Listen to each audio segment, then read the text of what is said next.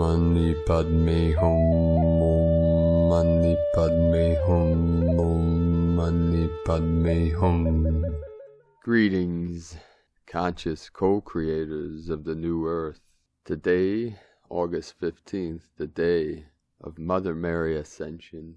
I know many people call it the Assumption, but I'm not assuming anything. I know Mary, and she has ascended, and it is good. So as we connect with these divine feminine energies of the goddess, the queen, we have a special transmission today with the Atlantean, the new divine masculine, the new Atlantis energies flowing in to rise, protect, and support the divine feminine, the goddesses, the Magdalens of the white rose in this great ascension. In our special transmission for today, it's from Divine Bro Star of the Light, Michael Love, the teachings of Atlantis, Pleiadian Light Forces transmission. A special message to the starseeds of the new earth for immediate planetary broadcast. Prelude. The Pleiadians often tell stories designed to bring you to higher levels of consciousness. It's not so much about the story, but about how it's encoded to trigger your memories. The data in this transmission is derived directly from channeled Earth Alliance intel and from the ancient mystery school knowledge guarded and passed down through the ages by the Great White Brotherhood. The knowledge is guarded because it is so powerful. It is reserved only for the earnest seeker who comes forth humbly with a pure heart and with heightened consciousness level. The light that you seek is near you even now. The light is for the one who desires to improve the quality of life, not only for himself but for all. The information in this data stream is a true and accurate account of what happened in Earth's past, and the most important part is, it involves you. The Pleiadians teach that light is simply information. This is the light of truth that leads one to divine realms. If one has no information, then he is surely in the dark, and this is the darkness. We say, let there be light. Tonight we share a very real and grand message from ancient Atlantis that will play an important role in your modern incarnation on planet Earth. This data stream is extensive and will take some time to integrate. We encourage you to make some quiet time to sit down and take in this information slowly. We also suggest that you listen for a second time so that the light herein will integrate into your being. It's good to take some notes as you go because something important will be triggered and remembered inside of you, and this is where you must focus. After taking in this light, listen closely to your inner being for the next steps and follow that path. There is an ancient part of your being that is just now becoming fully aware how magnificent it was and still is, and we are here now to reawaken these ancient memories and reacquaint you with the grand part of yourself. It is said by the wise ones that a being can stumble across the advanced knowledge taught in the mystery schools. However, one must be fully open in heart and mature in consciousness for this knowledge to be understood and to have any effect upon him. This incredible knowledge was used to build the grand civilizations of Atlantis with the primary goal of creating heaven on earth. It is also said there is a designated and special time when one is ready to receive the light of this knowledge. And we tell you the truth, that the time is right now. Stand by for super amazingness. Begin transmission. Great One. Advanced knowledge of the mechanics of the universe was brought to Earth millions of years ago by higher conscious star races from fifth-dimensional star systems. The Pleiadians, the Arcturians, the Sirians, and the Andromedans are the primary star nations that seeded and infused everything in the earth realm with infinite cosmic akashic intelligence and information. This infinite information field is stored inside the cells of all life on earth, and all the crystals and minerals of the earth, and all the water of the earth, and all fire, as well as in the ether of this realm. Every sphere of the earth is built from this informational field and is completely infused with the entirety of it all. The totality of the stored information is called the Akasha and the living library. It is written in the records of the Great White Brotherhood that in the middle of time, In the shining civilization of Atlantis, when gods walked the earth, one star family from the Sirius C star system, called the Sirian dynasty, established earth treaties with the Arcturians, and bore children referred to as the sons and daughters of the stars. These divine children would eventually become the 12 families of Atlantis. These Sirian-Arcturian hybrid children were isolated from the rest of the surface population and placed on an island in the Atlantic Ocean, where they were taught daily from advanced mystery school knowledge. One of these special Atlantean star children was named Ningishzida, the son of Enki, of the royal Sirian dynasty. It is said that his face shone like the sun with the appearance of a beautiful angel. Ningishzida grew into an Atlantean god of all goodness and the highest wisdom, and his list of accomplishments and contributions to human civilization are mind-boggling, to say the least. In Ningishzida's younger years, it is recorded in the ancient tablets that he did assist his father Enki and Ninhursag with the fashioning of modern man after their own image and their likeness in the Garden of Eden. As the 12 families of Atlantis matured into wise adults, they became the high council and guides for the entire civilization of Atlantis. After thousands of years of spiritual practice and development, he became the primary teacher of knowledge and wisdom to the civilization of Atlantis. The ever-wise Ningishzida became known as the later days of Atlantis as Thoth the Atlantean. This being was very human-looking, and as with all the pantheon of ancient gods, a spirit animal was used to symbolize his divine ability. The ibis was used to depict him because the ibis will clean up the banks of a river after a flood. As you will see, this is exactly what Thoth did when he came to the land of Khem, Egypt. It is recorded that Ningishzida Thoth did achieve the highest levels of consciousness of any being that has ever walked on earth.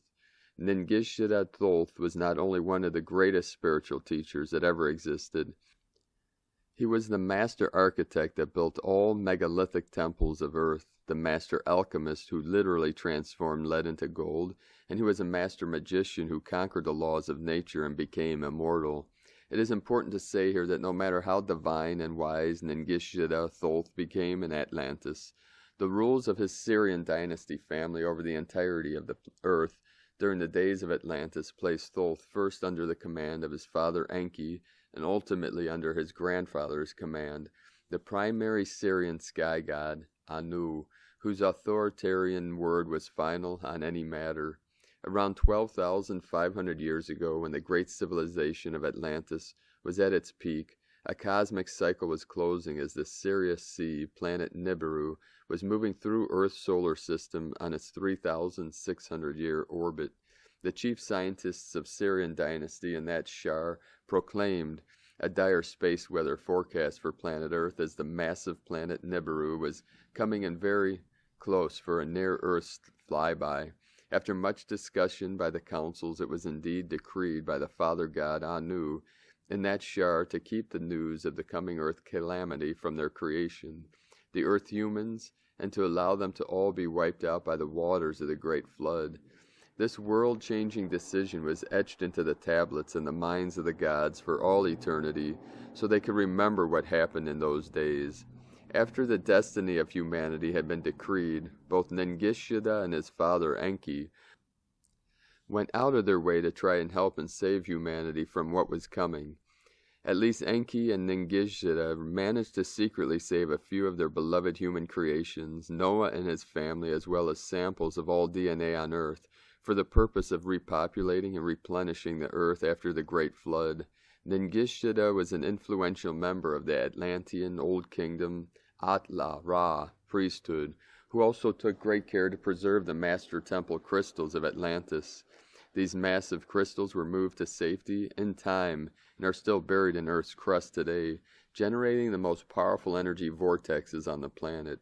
When time was to be fulfilled, the great winged red destroyer Nibiru came close to Earth, and its magnetic net force was so strong that it completely overtook the Earth. North became south, and south became north, and the Atlantean legend says the Earth literally stopped spinning for one day. This world shook with magnificent force, and the great ice sheets in the south and the north poles, as large as mountains, broke loose from the shaking and violence of the ground. In those ancient days there was much advanced technology, far beyond what humans know today, and by spectacular airships powered by water did the gods travel in the skies of Earth and even to other star systems. Just before the calamity struck Earth, the royal family of the Syrian dynasty gave command to lift only their people plus the 12 divine families of Atlantis into the skies above the Earth, in great spacecrafts to wait out the deluge in safety. As the gods watched from above, the massive ice plates from the north and south rushed down into the oceans, and the mighty oceans rose 6 miles into the skies. Water covered the whole earth by 6 miles deep in those days. The Ice Age was ended abruptly by the Great Deluge, and alas, the grand city of Atlantis had fallen. The tablets of destinies and the fate of humanity had been fulfilled. During the first shower after the Great Deluge, the waters had receded and dry land appeared again. The Syrian dynasty landed back on the surface of Earth and began to rebuild their global gold mining empire. After consideration of how the Syrian dynasty allowed most of humanity to perish in the deluge, Thoth and Enki lamented, and then firmly set themselves against some of their own royal family members for allowing this terrible thing to happen. You see, here is where the story changes. Thoth himself made his own secret plan for the future enlightenment of the humans he and his father created. Thoth, Ningishidas, vowed in his heart at that moment to provide humanity with a way to achieve and realize their own divine potential. Thoth knew that humans were created with the divine spark of life. Aho, brother. And spirit. However, they would have to reach for its attainment out of the fallen world they were now in. He vowed to make his Atlantean knowledge available to all of humanity, so that important information would never be withheld from the beings of this world again.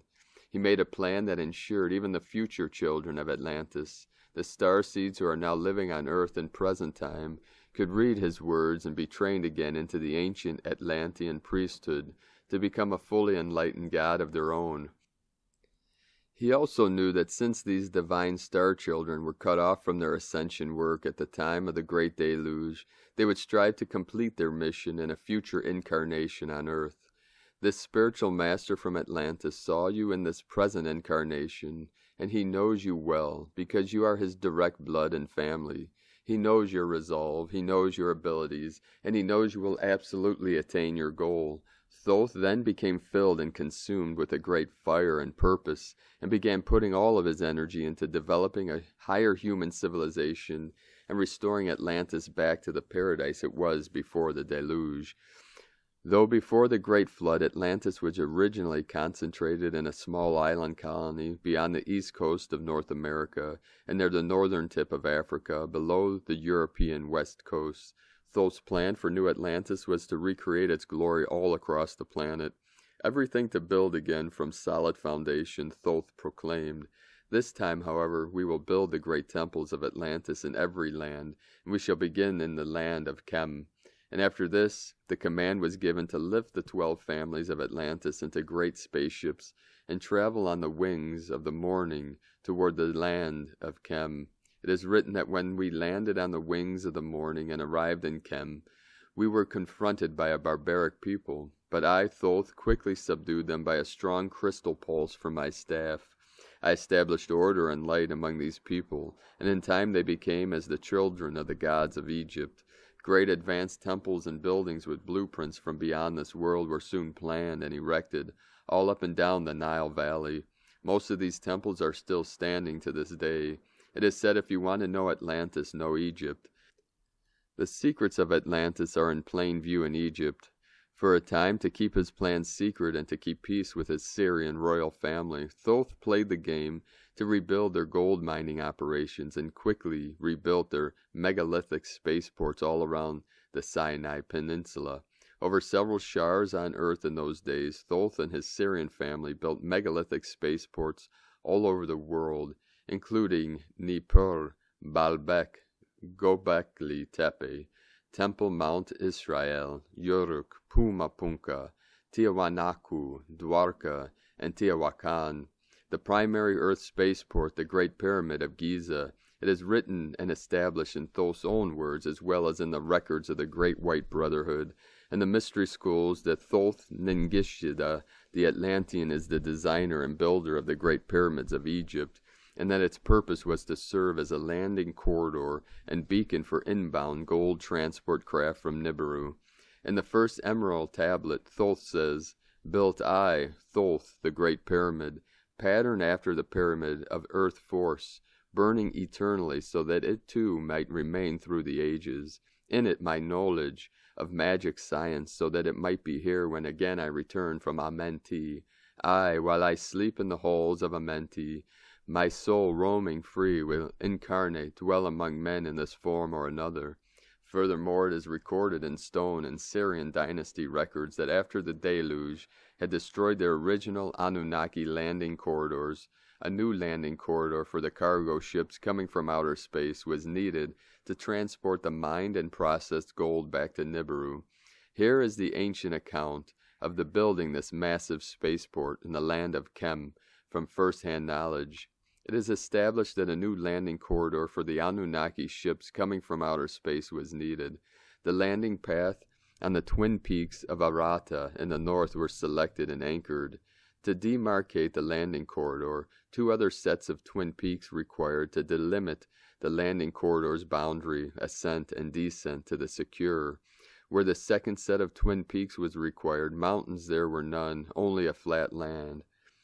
Above the water-clogged valley from the ground protruded artificial peaks thereon we can raise. So did Ningishida to the leaders say. On his tablet the image of smooth-sided, skyward rising peaks for them in straight lines he drew. If it can be done, let it be so. Let these peaks also be as beacons for the ships serve, measuring the great lines from above according to the position of the stars on the flat land above the river's valley. Ningishida, a scale model, did build the rising angles, and 4 smooth sides with it he perfected. Next to it a larger peak he placed, its sides to Earth's 4 corners he did set, by the Anunnaki with their tools of power, were its stones cut and erected.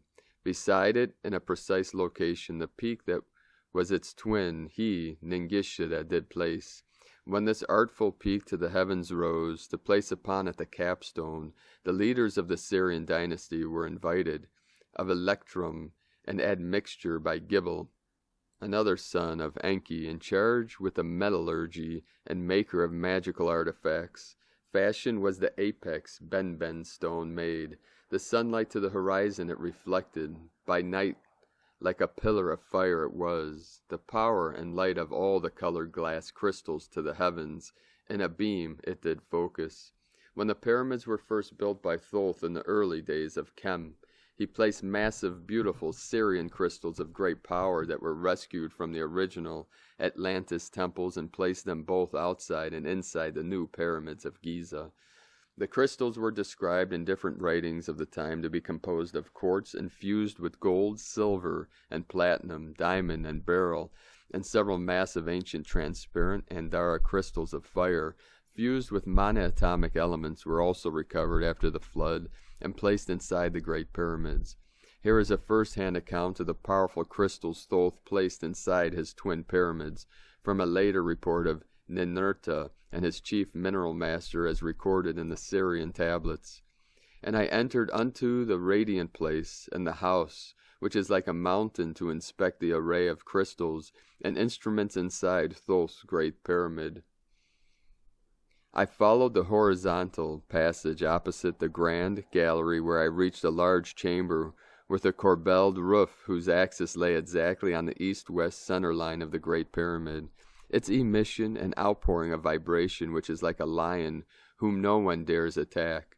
The powerful vibration came from a large fiery crystal fitted into a niche that was hollowed out in the east wall. It was the Destiny Stone, emitting a brilliant red radiance which I saw in the darkness. The crystal was the pulsating heart and power source of the Great Pyramid. This fire crystal emitted a strong beam that was tracking every movement of the fiery birds of the sky. In the narrow passages only a dim green light glowed. The grand gallery glittered in multicolored lights. Its vault is like a rainbow. The many-hued glows were emitted by 27 pairs of diverse glass-like crystals that were evenly spaced along the whole length of each side of the gallery. Each crystal emitted a different color radiance. Then I moved to the uppermost grand chamber where I beheld its pulsating stone. I was now in the pyramid's most restricted, sacred chamber, from which the guiding net, radar, was spread out to survey the heavens and the earth. It responded to the vibrations with bell-like resonance. The heart of the guidance unit in the sacred chamber was the Gug crystal, direction-determining crystal, that guided the great ships from Nibiru to Earth. The records go on to say when the artful works of Ningishida designed were completed and ready, the Anunnaki leaders, the great twin peak, entered. At what they saw they marveled. Ikur, house which like a mountain is, they named it, a guide for the celestial chariots from Nibiru, and a beacon to the heavens it was. Then by his own hand the Nibiru crystals activated. Inside airy lights began to flicker, an enchanting hum and vibration, the stillness broke. The Atlantean firestone, the stone of destiny, inside the great mountain's interior was causing the chambers to glow with the reddish light of heaven. Outside the capstone all at once was shining by the blinding light of its pulsating crystal. Brighter than the sun it was casting its beams to the stars. These otherworldly Syrian and Arcturian crystals were spoken of by Thoth Tahuti as being passed down in ancient days from Lemuria to the Atla-Ra priesthoods of Atlantis, and were called Andara, which means the light of beauty and perfection. Andara is an exotic form of transparent monatomic silicon dioxide that is often fused with other types of crystal and other precious elements. The ancients used these powerful crystals because of the way they refracted high vibrational light, scalar and tachyon waves from higher realms into their temples. These sacred glass crystals of Atlantis were visually stunning in appearance and emitted powerful energetic auras that were all colors of the rainbow and could be seen for miles. The Atla-Ra placed massive 50-foot-tall blocks of these crystals inside their 12 primary temples, and these powerful and beautiful Holy Grail stones were known as the Master Crystals of Atlantis. The Atla priests of Atlantis took great care and effort to safeguard and preserve these valuable crystals before the great deluge occurred. Large pieces of these powerful crystals were removed from the caverns where they were buried pre-flood by the Atla-Ra and brought forth after the deluge to the land of Khem, Egypt, and placed in the great pyramids. Thoth's face on the great sphinx, when in the future days it will be asked, when and by whom was this great marvel, the twin pyramids of Giza, fashioned and for what purpose? And Thoth's father Enki said, let us beside the twin peaks a monument create, the age of the lion, Leo, let it announce, the image of Ningishida, Thoth, the peak's designer, let its face be. Let Thoth's face precisely toward the place of the celestial chariots gaze, for to guide them inward, bound from the heavens, is its sole purpose. When, by whom, and the purpose, let this monument to future generations reveal the secrets of Atlantis and Egypt. And after the great peaks and the eternal lion were erected in the Nile Valley, I, Thoth, rested. Then was on my way to begin speaking clearly to the children of men about the knowledge and wisdom I had gained in Atlantis.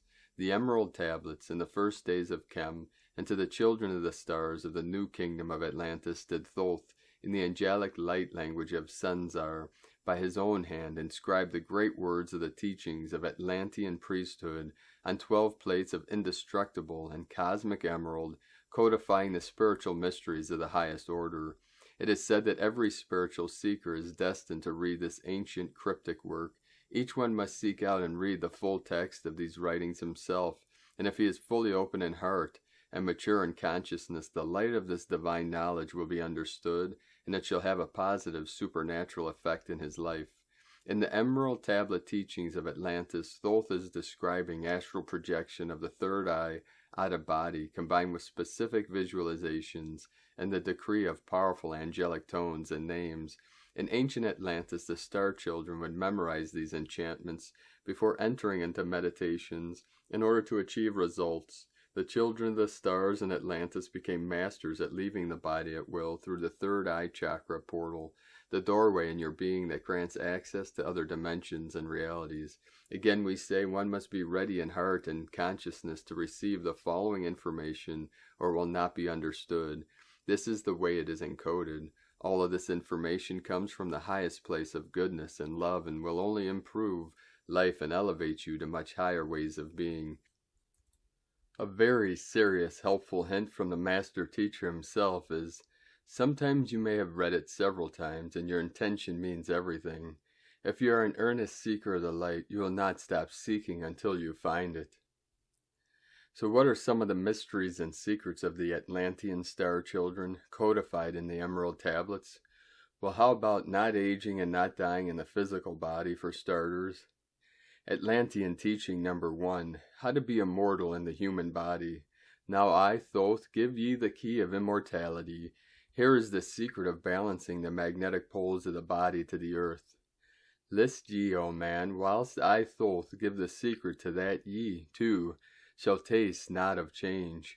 1 hour each day shalt thou lie with thine head pointed to the place of the positive pole, north. 1 hour each day shalt thy head be pointed to the place of the negative pole, south. Whilst thy head is placed to the northward, hold thou thy consciousness from the chest to the head.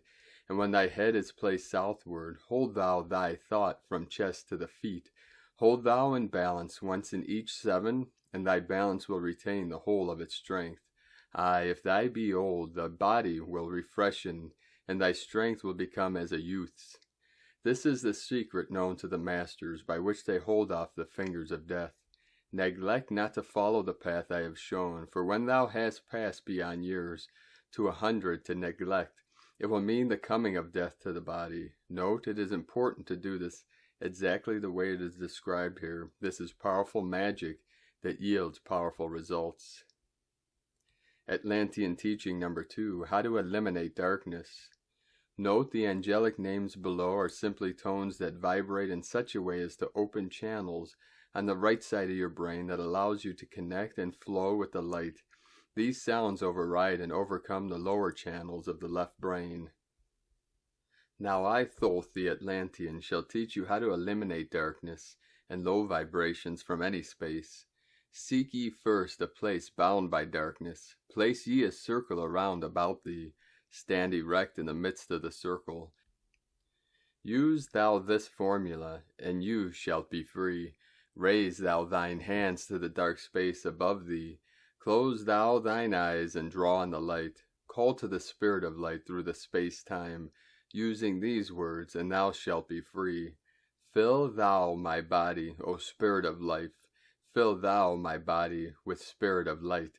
Come from the flower that shines through the darkness. Come from the halls where the 7 lords rule. Name them by name. I, the 7, 3, 4, 5, and 6, 7, 8, 9. By their names I call them to aid me, free me, and save me from the darkness of night.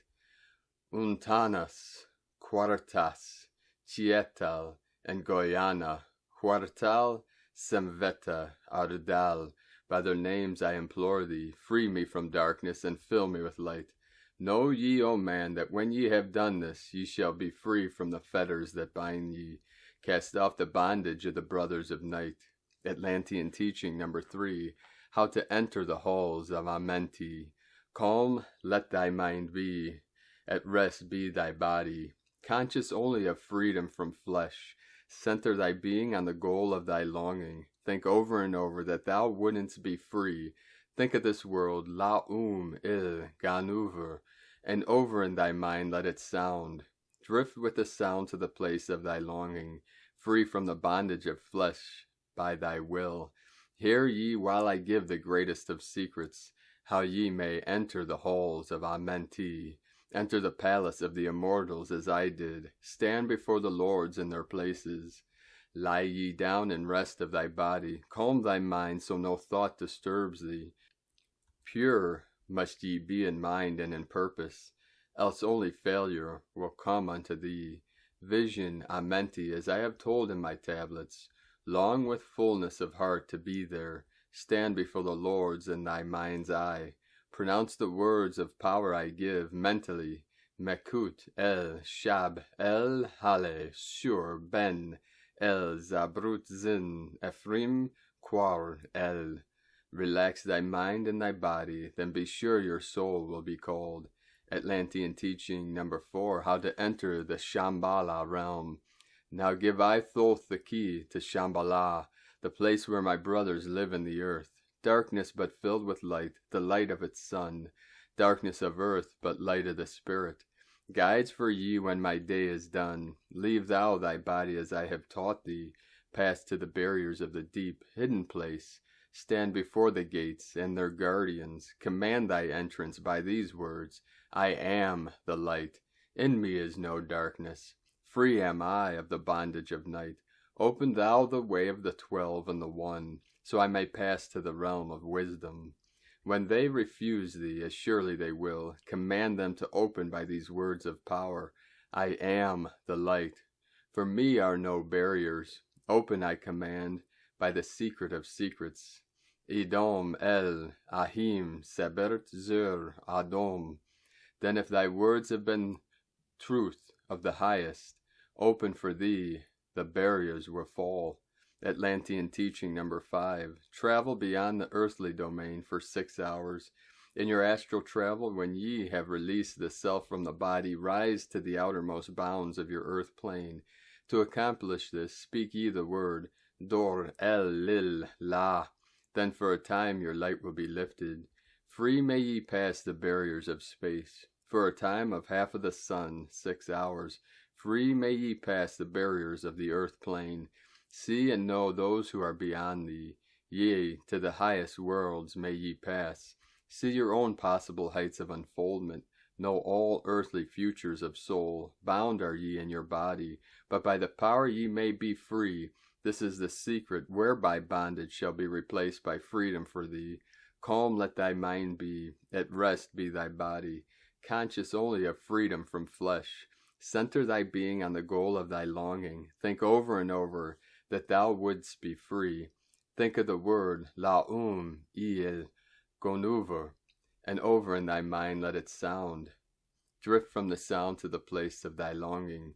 When astral traveling, one must first become a master in this art, following the smooth, curved tunnels of light and spheres leading ever upward, and always begin this sacred journey with pure in heart and pure spirit.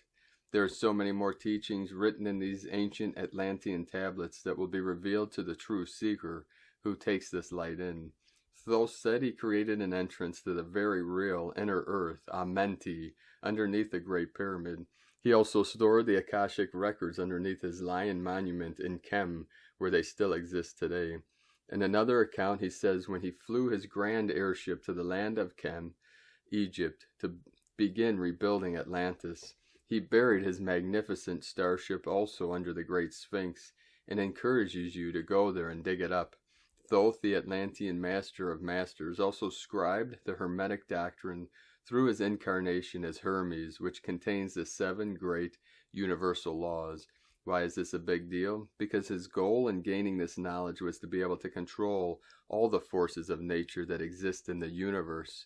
To read the laws is one thing, to meditate deeply on them is a different matter, because one will come to the understanding of each principle and how it is working in one's life. Thoth explained that when this understanding is obtained, and one begins to work with the law in practice, one has then conquered that universal force.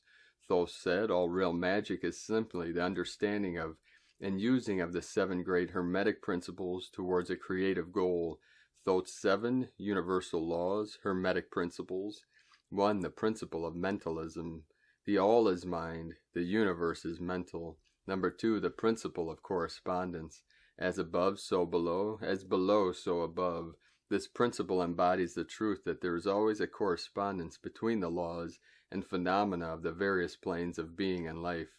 3. The principle of vibration. Nothing rests, everything moves, everything vibrates. Number 4. The principle of polarity. Everything is dual, everything has poles, everything has its pair of opposites. Like and unlike are the same. Opposites are identical in nature but different in degree. Extremes meet. All truths are but half-truths. All paradoxes may be reconciled. Number 5, the principle of rhythm. Everything flows in cycles, out and in. Everything has its tides. All things rise and fall. The pendulum swing manifests in everything. The measure of the swing to the right is the measure of the swing to the left. Rhythm compensates. 6, the principle of cause and effect. Every cause has its effect. Every effect has its cause. Everything happens according to law. Chance is but a name for law not recognized. There are many planes of causation, but nothing escapes the law. Mind and thought is the first cause. 7, the principle of gender. Gender is in everything. Everything has its masculine and feminine energy and principles. Gender energy manifests on all planes. One interesting note about the ancient teaching: this writing describes the 7 natural laws that control everything in the universe, specifically your life. What is mind-boggling is this enlightened teaching illustrates how you are fully able to control these controlling forces. This is the primary secret of the power of the Atlanteans, demonstrated by the wisdom and technology they possessed. All God beings that display supernatural ability and technology have gained the understanding of how to control the natural laws of the universe. These 7 hermetic principles teach how we manifest matter from the source field by using mind, focus, and emotion. It also explains why everything happens as it does, as well as how karma works. Modern manifestation and law of attraction techniques were derived solely from the ancient secrets of secrets, alchemical doctrine, which is written around these 7 principles. Manifesting in ancient Atlantis was simply called magic. Great one, it is written in the Atlantean teachings that the children of the stars, the priests and the priestesses of Atlantis, were created from a divine seed from other worlds, and this family of light has never been separated. The ancient books say the same special group of light beings have incarnated over and over together on earth, even unto this modern day. These are the great ones spoken of in all great books that number as the sands of the sea in heaven, and who overcame the whole world. You are one of these divine Atlantean priests and priestesses, along with your 4.5 billion brothers and sisters starseeds that dwell on earth today. We are all here now incarnated on earth in a different age, finishing what we began in ancient times. Just by being here, we are raising consciousness levels all across the world to finish rebuilding our great kingdom of heaven on earth. Thoth said the main way to attain this kingdom of heaven was to be very curious and gain as much knowledge as you can. Over the next 30 days, go and read the sacred books. They are readily available if you seek them. When you seek, keep seeking deeper. There is more, much more. Ask the hard questions and the true answers will be given. Do not be distracted by what any others say that is critical about what you are seeking. There is a very real truth deeper than what they can know. Ponder on the mind-boggling ancient megalithic structures still standing on earth today that were built by these star children. The Atlantean teachings are a divine star map left behind by the master teacher Thoth. These esoteric writings are helping us find our way back to our ancient home and to the shining civilization we once knew. It is time for our return to Atlantis. Hurry, for a new day is dawning as the sun shines between the great peaks. Shall we depart on the wings of the morning? Ode to the children of the stars of Atlantis, written by the ever-wise and loving Thoth the Atlantean. Aye, man, know ye this knowing. Always beside thee walk the children of light. Masters they of the sun power, ever unseen yet the guardians of men. Open to all is their pathway, open to he who will walk in the light. Free are they of dark, Amenti, free of the halls where life reigns supreme. Sons are they and lords of the morning, children of the light to shine among men. Like men are they and yet are unlike, never divided were they in the past. One have they been in oneness eternal, throughout all space since the beginning of time. Up did they come in oneness with the All-One. Up from the first space, formed and unformed, given to man have they secrets, that shall guard and protect him from all harm. He who would travel the path of the Master, free must he be from the bondage of night. Conquer must he the formless and shapeless. Conquer must he the phantom of fear. This is the true account of the time of Atlantis before the great flood, and then On and Egypt, and finally our journey out into the whole world and into the now moment where we shall finish building our sacred Atlantis. You are closer than you may think in your ascension to the next highest realm. That which you seek will soon be seen. It is required that you simply look a bit deeper. It is your destiny to return again to your greatness, where you will walk beside the gods. What was shall be again. Thank you for all that you do and for coming to earth at this time. We give you great honor as one of the children of light, and we stand beside you until all things are fulfilled. Let us know if you have memories of the ancient days of Atlantis and from our times in the land of Khem. Godspeed, Michael and the Pleiadians from 5DEarthProject.com. Thank you for joining us today on this beautiful day of the Divine Mother. If you found value in this work and our other works, please like, comment, and share these videos with your teams and tribes to get these messages out to our 144,000. If you'd like to help support us and our work and mission, you can make a pledge on Patreon or a donation to PayPal at our links at eaglelovecondor.com.